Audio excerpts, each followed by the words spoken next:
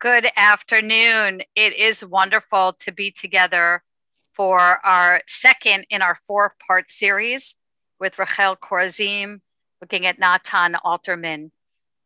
Rachel, as I say again and again, is the best teacher of Israeli poetry you will ever have. And so whether you're joining us here in the Zoom or on all our other platforms, welcome. You're in for a treat. Rachel is a Jewish education consultant in curriculum development for Israel and Holocaust education. I met her via the Hartman Institute, the Shalom Hartman Institute in Jerusalem, where she was a teacher there and taught incredible poetry about the Holocaust and never forgot her teaching. And so during the pandemic, she created truly an international community of learners, some of who are here with us at Temple Bethel, looking at poetry. As the world was winding down, she was winding up, and just really was a saving grace to many of us, bringing her insight and her intelligence, her experience as an IDF officer and a member of the IDF delegation to Niger, her vast experience in Jewish education in Israel and around the world, and who also teaches at Pardes and other Jewish communities. And she's just a blessing to have. I also want to share with you, it's funny, like we look at what our most valuable possessions are. I didn't show you this last time. This is a book called The Modern Hebrew Poem Itself. I think it's out of print. I got it at like a secondhand shop in Israel. Is my favorite. Israeli poetry speaks to something very deeply, that the more you study it and the more you reflect on it, the deeper it cuts you. And that is the case today, especially with the Silver Platter. I'm a very literal, and I love concrete, and I love metaphors to explain things. If you listen carefully and closely to all we're going to discuss today, you will find this metaphor of the silver platter the most painful and beautiful and powerful metaphor you will have ever heard. It is a reflection of the pain of the Jewish people, the sacrifice we make. And as we sit here and our beautiful Israel is again in conflict and tension and pain, and we pray for her safety and security again. And it is so ironic we are looking at this today, because we wish that the silver platter had been stuck in time at its time and in place. And yet every day, just being a citizen of the land of Israel, there's always the potential to understand the depth here. So with no further ado, Rachel, I'm going to hand things over to you. Thank you for being with us. Thank you. Thank you so much for this wonderful introduction, Rabbi. And let me just put everybody on gallery view so I can say hi to everybody who is present on the Zoom. And I know that there must be a few or more than a few other people on the different venues that you are streaming this to. So welcome everybody.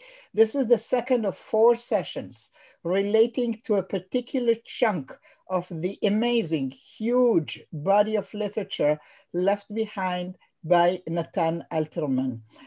All the 4 poems that we will be looking at, the one of last week, the today's, and the 2 more weeks to come, are taken from a part of the Alterman poetry that we refer to as the 7th column, not to be confused with 5th columns or such.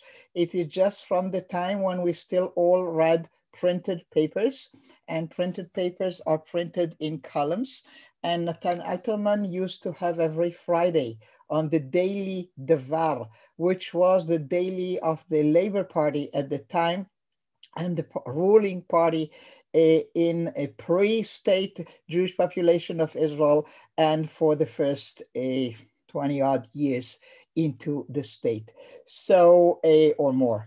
So this is just part of his poetry, but a very significant part, because unlike his lyrical poetry, which I love dearly, this allows a very interesting look into the history of Israel through the poetic lens.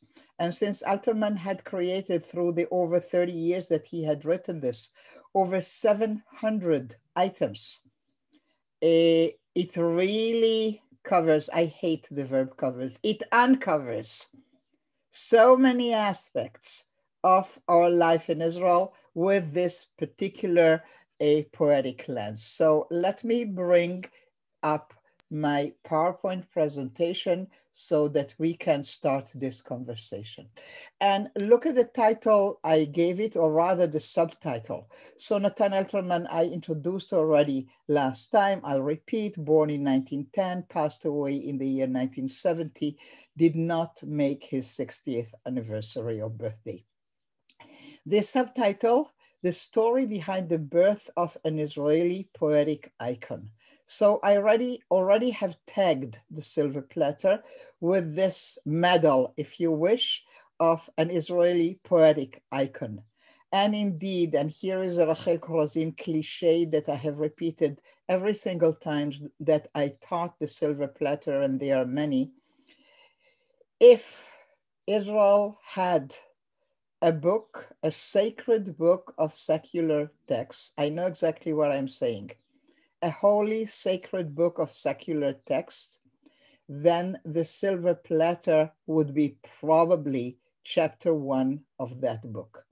It is a secular text. We know exactly when it was written, unlike most of our liturgical, conservatively addressed as sacred texts. And yet, in spite of its secular origin, in spite of the fact that we can date it exactly, etc., it is considered in the modern state of Israel as a ritual, iconic text.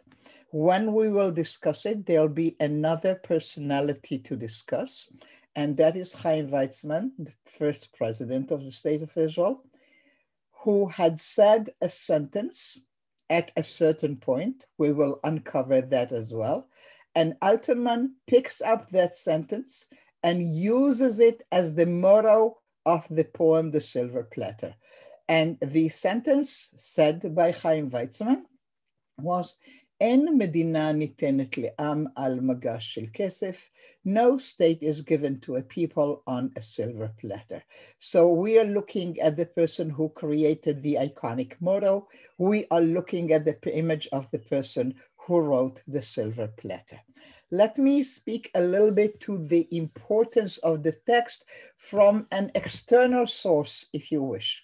So you can see again the dates for Alterman, and the picture I like to use oftentimes, although there are many Alterman pictures, and that is of him sitting at his desk as the night editor of the Davar Daily. Look at the subtitle of the Davar paper that I gave you just right off Alterman's image, and it says Davar Iton Poalei Eretz Israel, so the paper of Eretz Israel's workers. Note the expression Eretz Israel.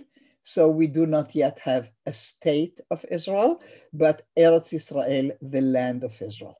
But what I really want to draw your attention to is the image on the right-hand side, because you know that many countries, and probably the United States of America as well, can express respect or appreciation of a personality, of a historical event, by coining a postal, stamp.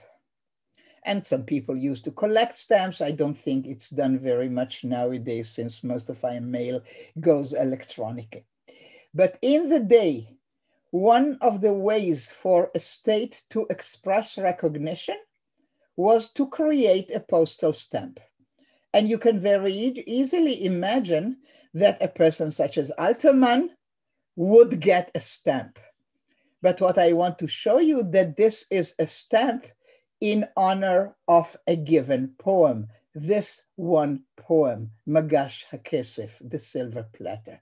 So it really gives you another way, if you wish, another litmus test by which to appreciate the importance of the text. If you can decipher on the left-hand side, which goes like,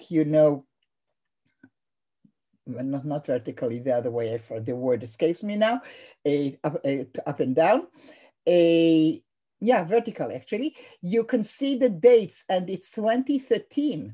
So it's actually barely 8 years ago. And the poem is much, much, much older. So as late as 2013, still the state of Israel thinks that the silver platter composed around the time the state is created is worthy of a stamp. So if you needed any proof, if you did not believe me, I think this one thing may work as a proof.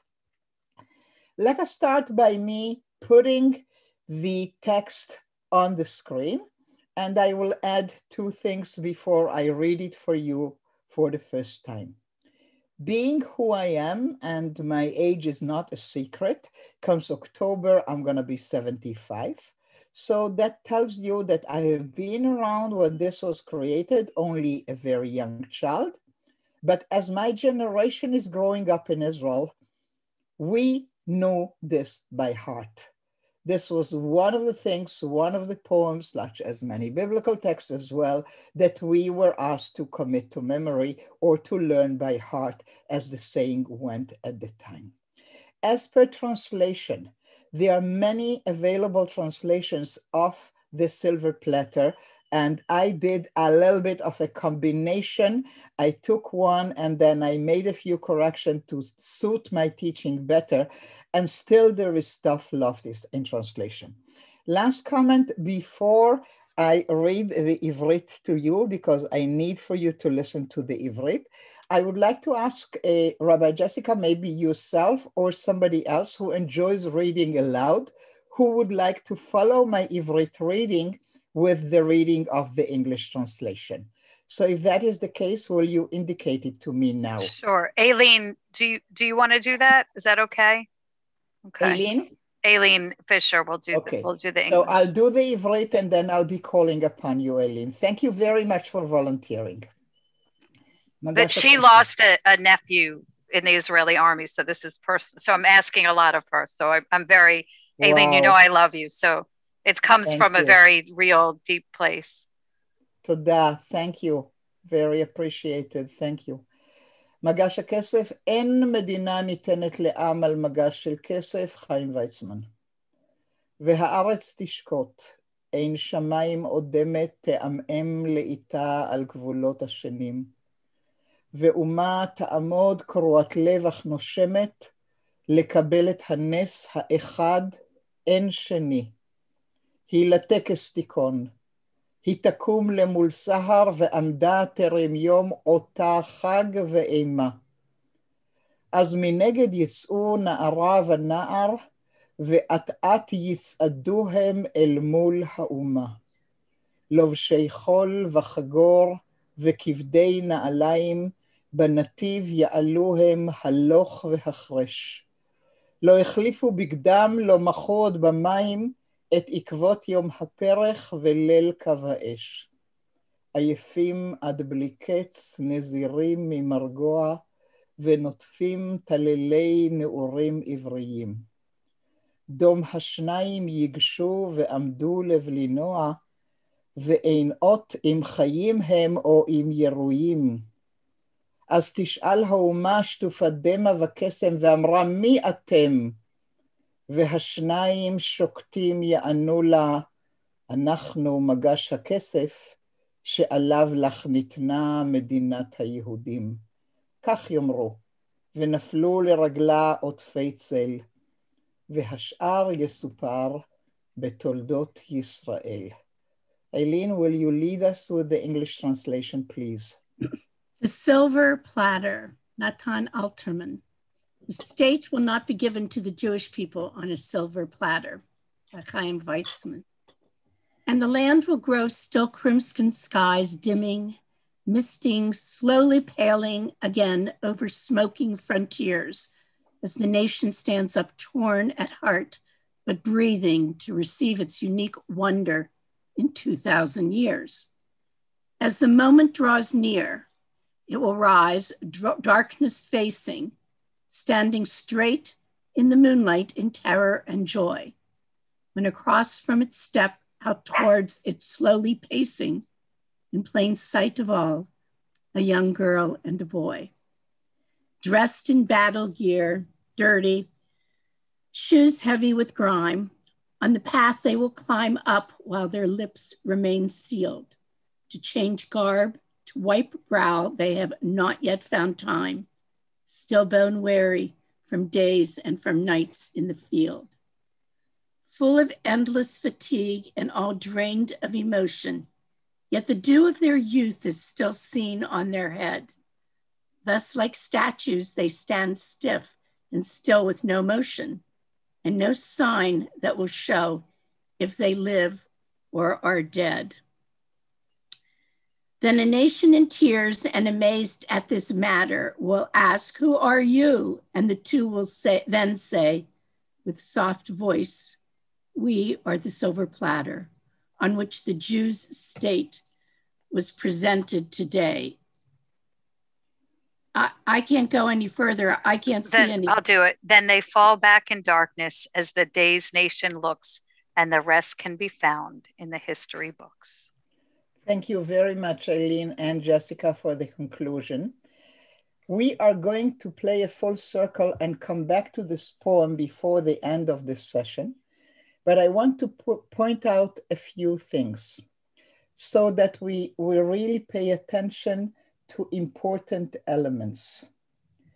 Look at the beginning, and the land will grow still, while the Hebrew said, "V'ha'aretz tishkot." The tishkot is indeed will grow still and future, but with the beginning of the v'ha'aretz, v'tishkot, this is a biblical grammatical structure that says that it was in the past.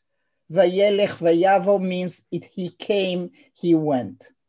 So there is a clear confusion about the timing. Is Alterman talking about something that was or something that will be? Indeed, the English translation is true to what we will discover as we look at the secrets, if you wish, or the unraveling of the creation of this poem.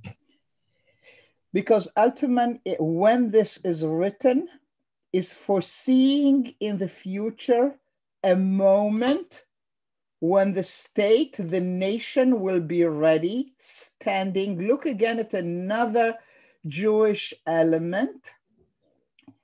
Skies dimming, misting. Is there sunset or sunrise? Both work, because for us Jews, days start on sunset. Generally, the day starts in the morning. Is this an intended confusion? This in-between time, actually it will be sunset as the Jewish thing goes, okay? The nation is like a person, in Hebrew, a female person, is standing there, barely breathing, to receive its unique aha, wonder in 2,000 years. That's not the Hebrew. The Hebrew goes, if you can follow the first stanza, Hanes ha'echad en sheni, the unique wonder or miracle with no second. We continue the preparation to the moment of acceptance, of receiving, will rise facing the darkness, so indeed it's sunset, standing straight in the moonlight until the whole thing happens at night. And now come these two figures, a young girl and a boy. And then a very important, interesting Alterman contrast, because we do have poems in the world where, you know, you have this moment of creation of the state, and the people, the military who gave their life, who appear in the picture, are supposed to be dressed, you know, for the occasion. Not in our case. They are in their fatigues, dirty shoes, heavy with grime, no time to rest, no time to wash, okay, or to change garb. And they are very, very tired, full of endless fatigue and drained of emotion. And then a beautiful Hebrew and other languages expression, the dew of their youth is still seen on their head. Remember how young they are in this image. It will play out as we go, because there must have been soldiers who gave their life to the state who were not that young.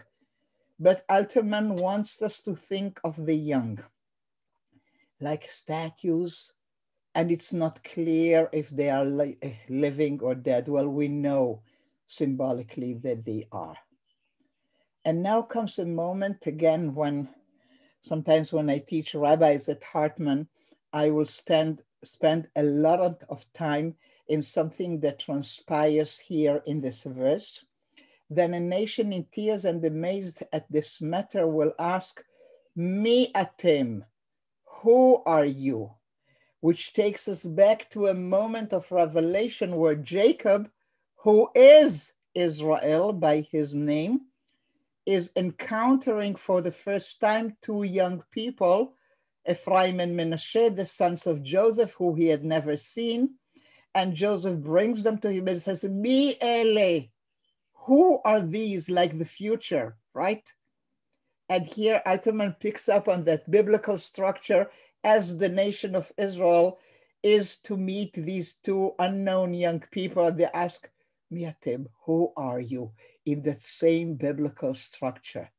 And they answer, we are the silver platter on which the Jews' state was presented to you.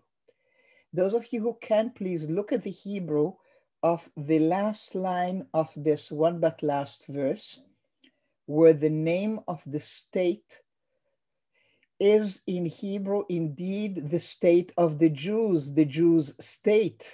Now, you may ask, and rightfully so, hang on, Rachel. I mean, we know the name of the state, don't we? It's Israel. Alterman for sure knows the name of the state.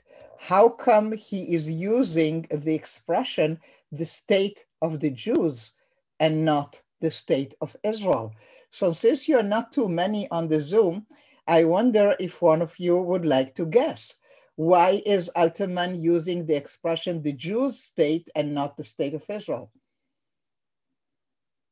Any guess?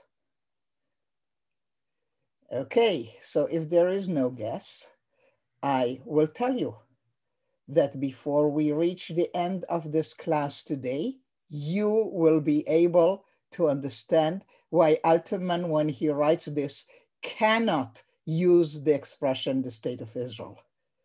But that's for us to discover together. And let me go back to our PowerPoint and continue this process. We are at the time immediately following what we call the partition decision. That is November 29th of the year 1947, when the UN takes the decision to divide that British mandate over Palestine between a Jewish state and an Arab state. I have a nice clip here, but I'm looking at my watch and I'm not sure I have the time. So maybe if there is time left over at the end, we will look at it.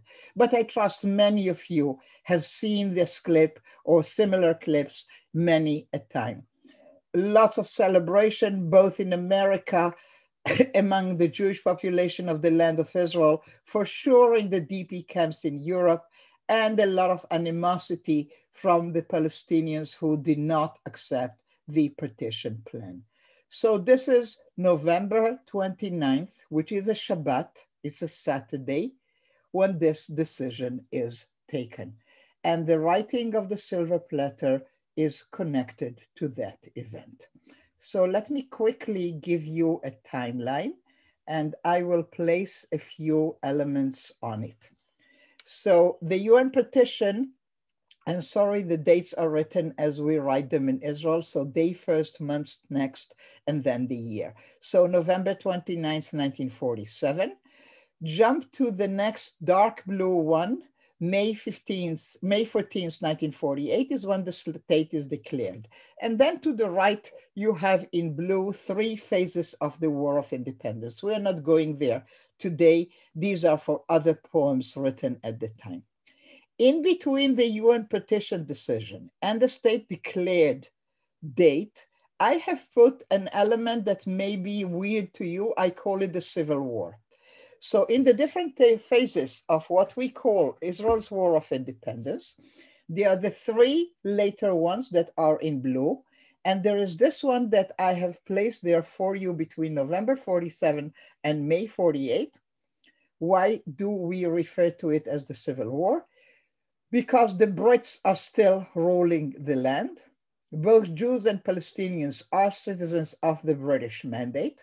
They are fighting each other, hence civil war, okay? So this is the phase of the war we want to look at because the Silver Platter appears at this point, not when the state is born as you would have imagined, but a good 6 months before. So that's an important thing. Now I took out a Google Calendar and looked up the dates of December 1947 following the partition decision.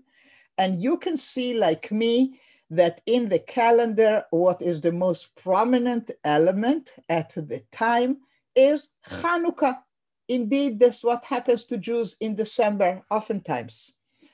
Let me put the date, Sunday, November 30th, which is just a day before our calendar of December starts. The night before, on November 29th, we had the petition vote. It was on Shabbat at 5 o'clock in the afternoon, but the same time in Israel is 7 hours ahead, and therefore it's after Shabbat, and everybody is listening to the news. As soon as the news are known, there is the following morning beginning of fighting between the Jews and the Arabs, mainly on the control of the roads between urban centers. So as soon as the state is declared, we have the beginning of the fighting. Comes Friday, it's the time for Alterman's seventh column. I already told you that. And Alterman writes a poem. It is called And There Was Evening. Don't feel uncomfortable if you never heard about it. Nobody did.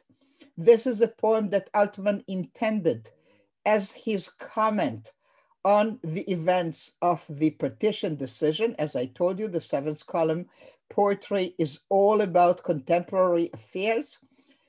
The Sabbath before was this major decision by the UN, and Alterman reacts in the following Friday with the poem that he thought would be the appropriate one to consider.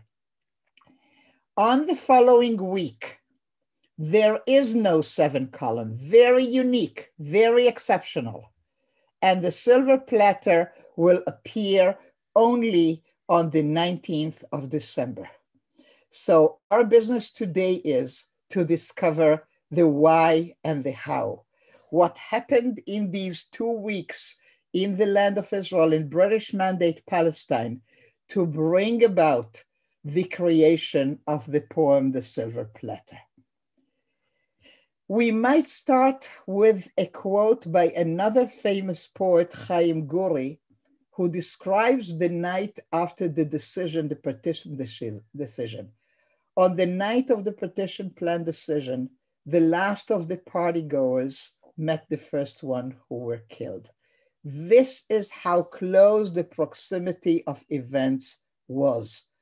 People went dancing in the streets of joy for the decision, but the fighting starts immediately. So we want to have that at the back of our mind. Let us look at Alterman, and Elaine, if you are good again to do the English, I will enjoy that. If not, I can always read. I'm doing again the Hebrew, and you can see at the date, I'm not being pedantic just for being pedantic about the dates. There is a reason. And you remember how I showed you, in case, God forbid, you should forget that Hanukkah is in December.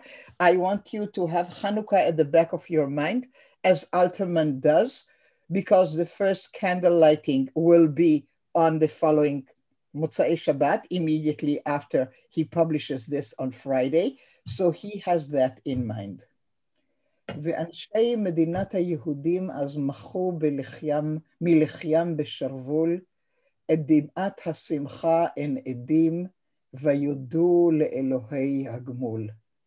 ויברכו איש אחיו בדברים מעטים, ויפנו אל עמדות הגבול.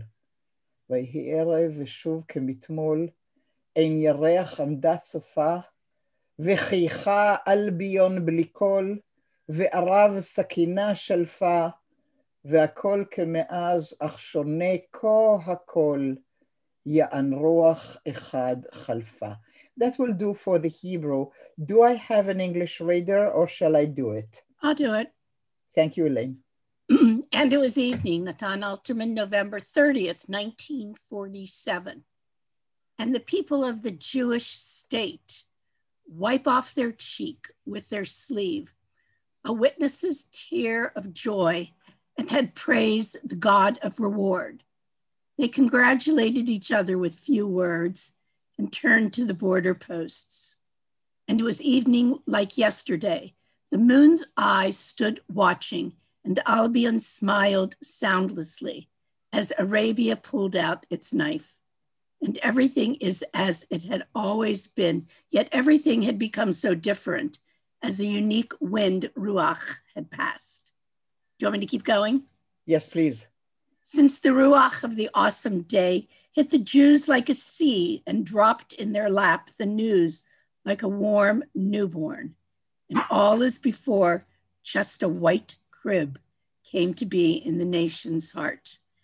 And when the fires leaped to the roof to threaten with fear, they joined the holiday's candles in the poor home of a generation on its forehead, brightly shining the inscription of life and freedom.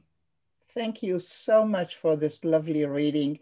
And let us go slowly, because had not a turn of events bring about the creation of the Silver Platter, this would be our iconic poem to mark the day when the world decides that the Jews are deserving of a state.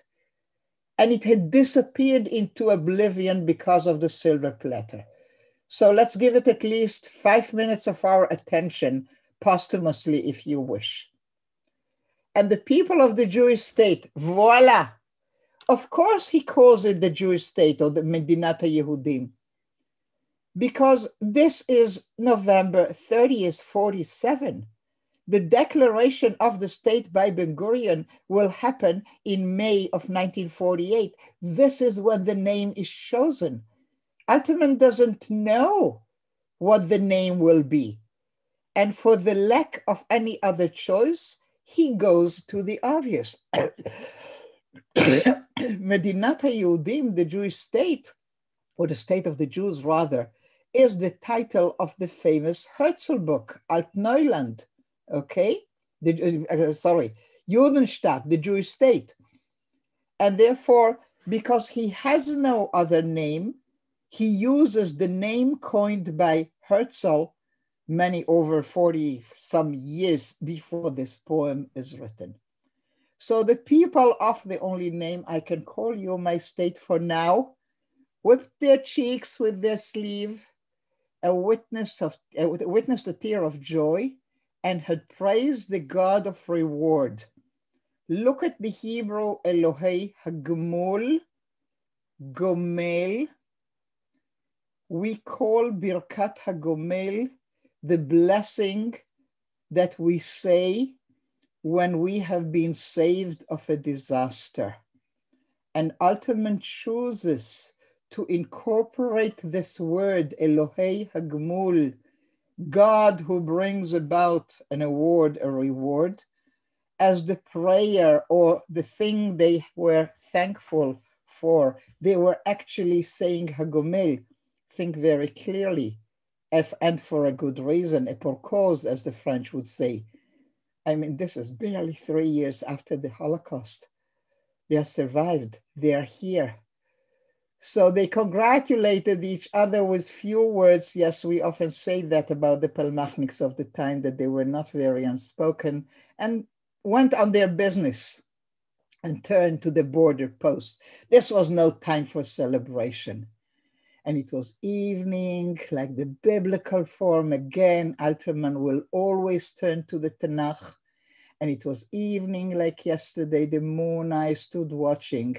Albion, that's Britain, smiled soundlessly. They never trusted that a state will come into being. Arabia pulled out a knife. And everything as it had always been, yet everything had become so different, as unique, was wind in Hebrew, or ruach, like spirit. Since the ruach, wind / spirit of an awesome day hit the Jews like a sea and dropped in their lap the news like a warm newborn. Hang on for a moment with me. 10 minutes ago or less, Elaine read to us the Silver Platter, in which the silver platter on which the state is given, the metaphor for the state, are two young fighting people, upright, strong, weary. But in this earlier poem, Alterman uses a metaphor of a very vulnerable newborn, not the strong soldier who is ready to give their life, but somebody that needs protection. And all as before, just a white crib came to be in the nation's heart. The state to be born is a baby. It's vulnerable. And when the fires leaped to the roof because they were shooting on that, I mean, there was a whole week between when this would be published, right? He writes it the next day, but immediately the fighting and the fire started. And when the fires leaped to the roof to threaten with fear, they joined the holiday candles. It's Hanukkah.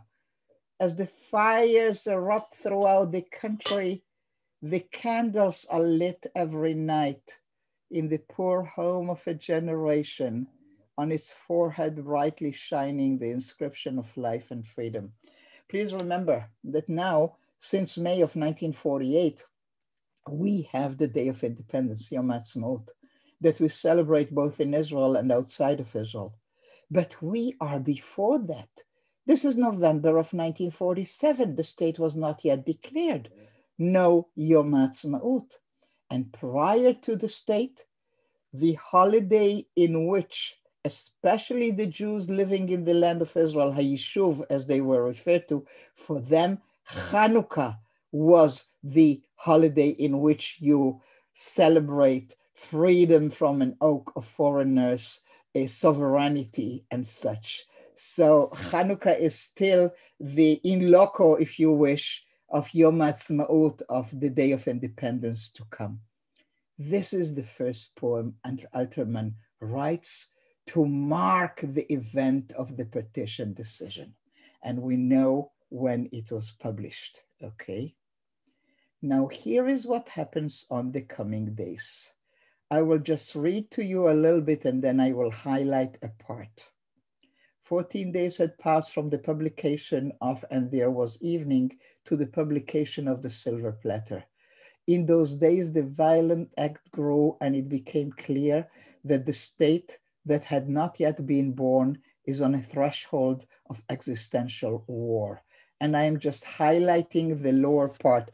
All the way down to this is just the enumeration of all the victims. Next to the list of names, another black framed list of all those who were killed throughout the country on the previous day. By December 18th, which is the date when the Silver Platter is written, the number of the dead had reached 120. We are reading from the book, the biography of Alterman, created by Professor Dan Laor of Tel Aviv University about 11 years ago. For me, like, you know, a handbook in all my studies and research. Let me make this clear. 120 people, Jewish people, were killed between December 1st and 18th. Now, this is a tremendous number. God forbid it should happen today. Just remember a week ago how heartbroken we were for the 45, how our heart bleeds for the 2 women killed in Ashdod today. 120 in a matter of under 3 weeks. And out of how many? When Ben Gurion declares the state of Israel, there are 600,000 Jews living here. This is 6 months before. New immigrants are still coming in. So there are probably 500,000. And out of that, 120. Do you want to calculate the percentage? Would you want, Chas v'Chalila, God forbid, to calculate what that would mean relatively today? We don't even want to go there. The devastation is terrible in these pre-state early days. Of the many devastating battles taking place in those 2 weeks, we shall focus on a battle of Shu'ut. It is probably the one capturing the spirit of the day. So again, if you have no idea what the Battle of Shu'ut was, it's fine. Very few people know. It's somewhere in the Negev, and there is this beautiful memorial that you can make a point of visiting once when you come to Israel. Let me tell you a story. Here's the map. I know it's all in Hebrew, but in the Negev, a water pipeline is laid between Be'er Sheva and 11 new kibbutzim. It needs to be protected daily against Arab attacks. So the turquoise line is the line of the water pipeline. And I'm giving you a few, like things to hang on to. Where is Be'er Sheva? Where is the Mediterranean? You can see easily. And I gave you the name of 2 kibbutzim along this line. There are 11. But we are looking at the section between Kibbutz Gvulot and Kibbutz Nirim. Between every 2 kibbutzim, there is Palmach unit. Palmach is the combat part of the Haganah, the clandestine to the Brits illegal defense organization that was created in the state. There were 2 others in the pre-state years. And you can note in this picture, even though it's not very clear, that among the many guys, there is a woman standing in the middle, just one, okay? This is a true picture of what we are talking about. We will be talking about this section of the pipeline between Gvulot and Nirim that this particular unit is protecting. So small Palmach units are placed in the different kibbutzim and they patrol the line to assure the water supply of every one of these kibbutzim. On December 9th of 1947, you can note the Hebrew date is through during Hanukkah. It's Kaf Zayin Kislev and Hanukkah starts on Kaf Hei. The small protecting unit of the Palmach members are patrolling. Inadvertently, they enter the town of Shu'ut, an Arab village, and they are attacked. There are 9 of them, only 3 survive. The commander is Asaf Shechnai, and the only woman we have seen was Miriam Shachar. Asaf chooses 2 people to stay with him and hold the attackers back, and he commands the other 6 to retreat to the kibbutz. 3 make it, 3 do not. 6 had fallen in battle between Gvulot and Nirim.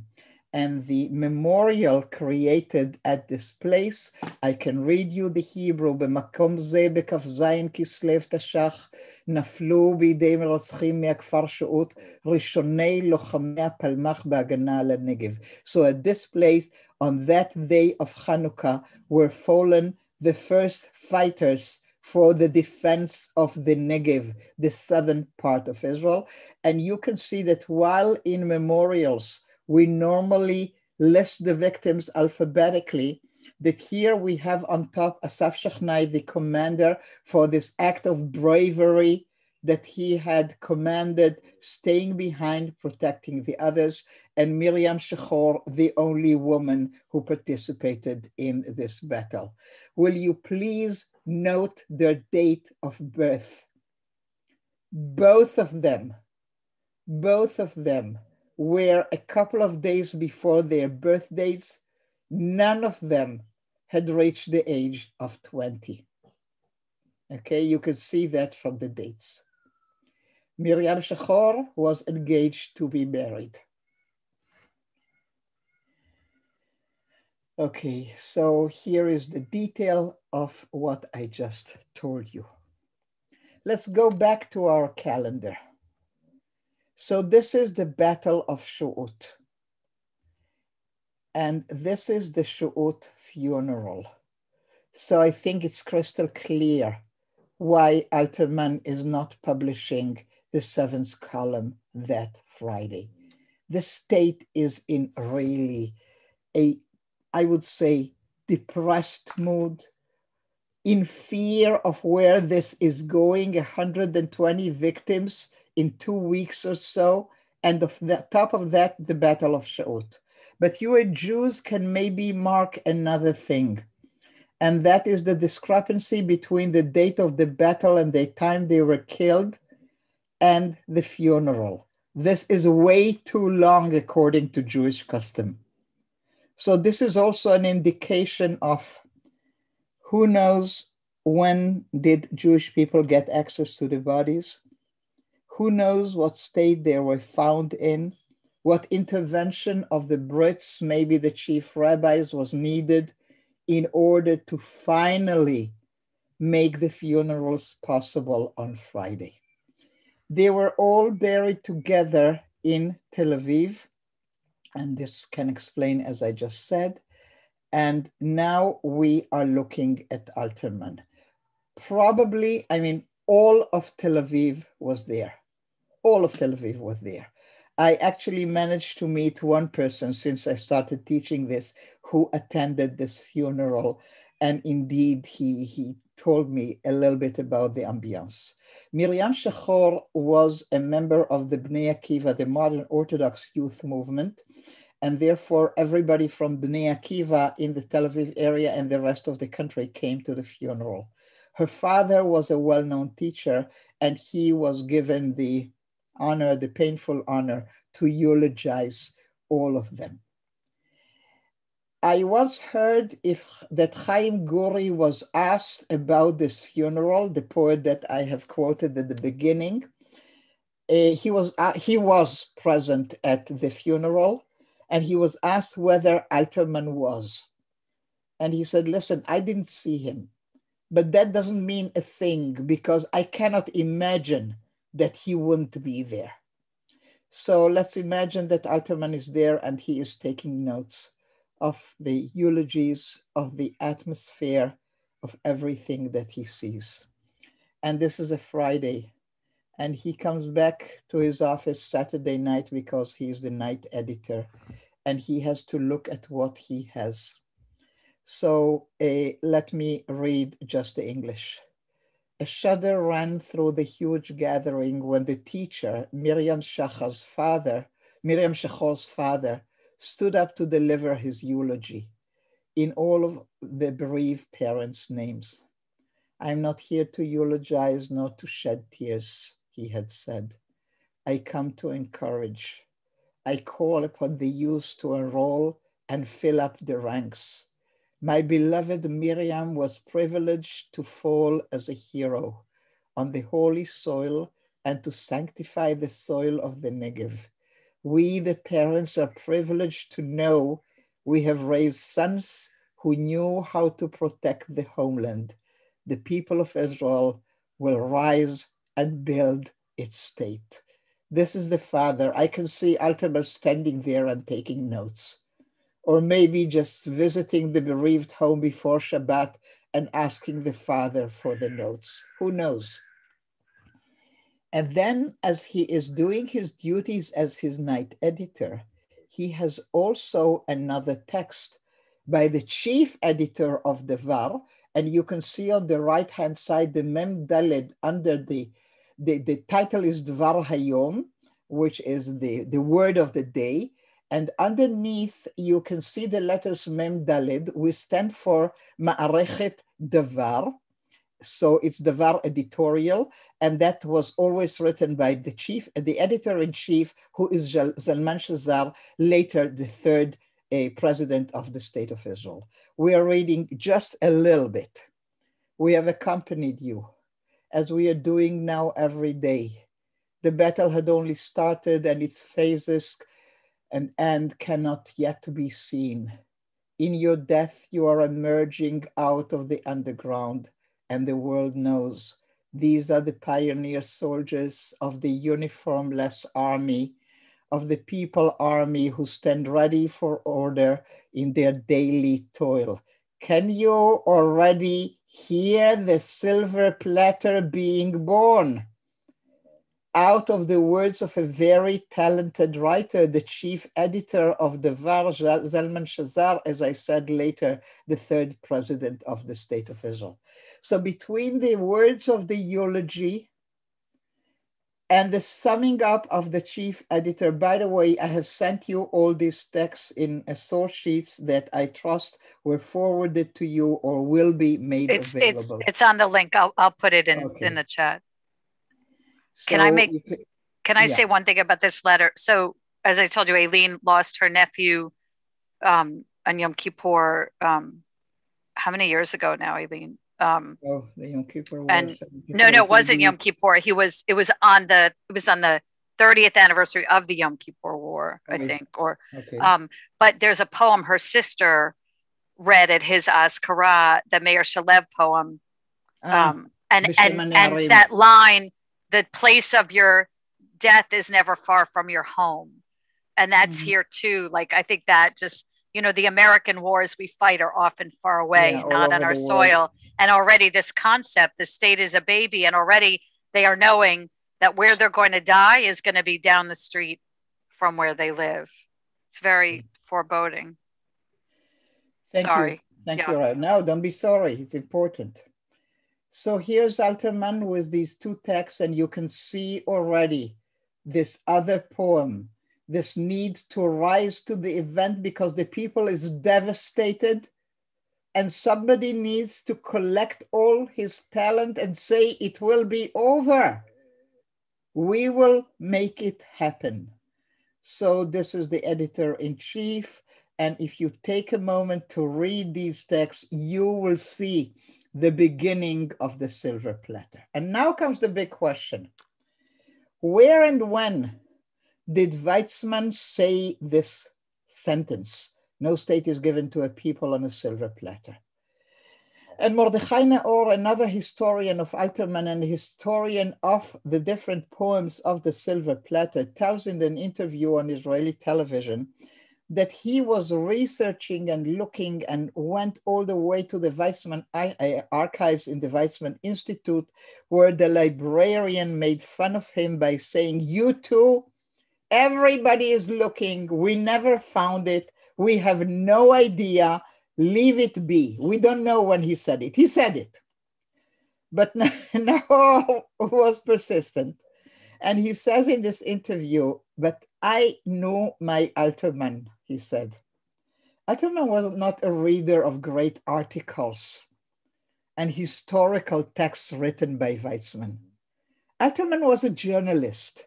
He was reading papers and he decided to look at the papers preceding the writing of the Silver Platter. So this is Naor and his book about the the seventh column, which he calls the eighth column. And that's his book accompanying the company reader when you study the seventh column. And he says that in the New York Times on December 15th, 1947, there was an event, mind you, a fundraising event in Atlantic City. Weizmann was in the States for the UN petition decision. Jewish federations who knew that there must be fundraising for this nascent state probably asked him to stay a few more days for the banquet and deliver the keynote as the kicking off of the fundraiser. And it's Dr. Weizmann emphasized that no state has been handed to us on a silver platter, and that only the opportunity to build a state has been created by the nations of the world, okay? On December 15th, this is quoted by Haaretz, mind you, not Davar, not Alterman's Davar, but another Israeli daily. And if we do not make the most of that chance, we shall miss our rendezvous with history, he warned. And Alterman, as a night editor of one paper, for sure sees the other paper as well. So now we can put everything together. The UJA fundraising event in Atlantic City happens on December 13th. The papers will show it on the 14th. Here is the New York Times. Here is Haaretz quoting it on the 14th. We now have the 3 days between December 15th and December 19th when the poem is published. This is the birth of a national icon. These are the days when Alterman needs or understands the need to stand out there and speak to the people and tell them it will be over. And the land will grow still, crimson skies dimming, misting slowly, paling against over-smoking frontiers, as the nation stands up, torn at heart, but breathing to receive its unique wonder in 2,000 years. And if you go to the bottom, then the nation in tears and amazed at this matter will ask, who are you? And the two will then say with soft voice, we are the silver platter on which the Jewish state was presented today. Then they will fall back in darkness as the dazed nation looks, and the rest can be found in the history books.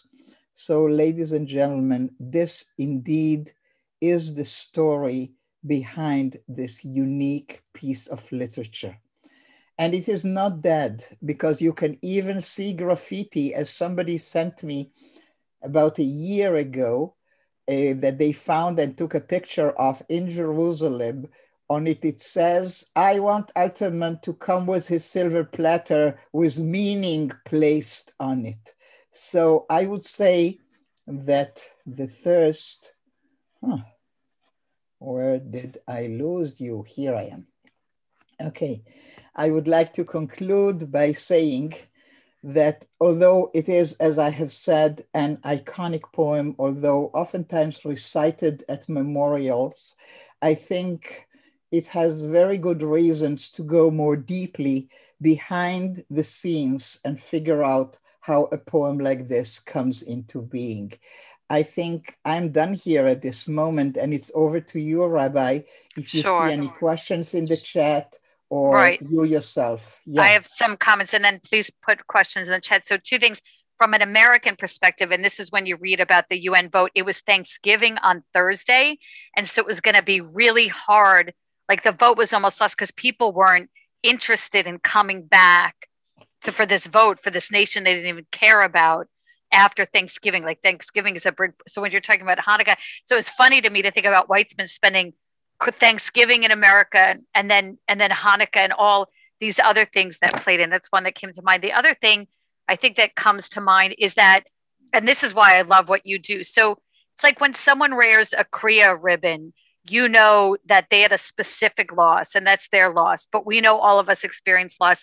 And in these poems, and I thought of it with the There Was Evening line where he talks about the fire of the happy fire, the fire of Hanukkah, and the destructive fire, the fire of war coming together. And I think what is so beautiful about the way you teach is you get in like the pratim, the details, because like, yes, there's fire everywhere, but you explain this fire and you explain that fire. And I was only prompted to think this because, you know, as I've mentioned, Aileen's nephew is like a beloved person. And like, I've dedicated my life to telling his story as his family. And there's a documentary about him. And like, there are many losses, but once you put the face on her loss or on the loss of this father and his daughter, it just makes it so much more. So it's not just only knowing Hebrew that makes the poetry come alive. It's knowing all these minute details. And Rachel, like that's what you do for, I think, us like so much. It's like you get into every nook and cranny of the poem. So all of a sudden you've created a picture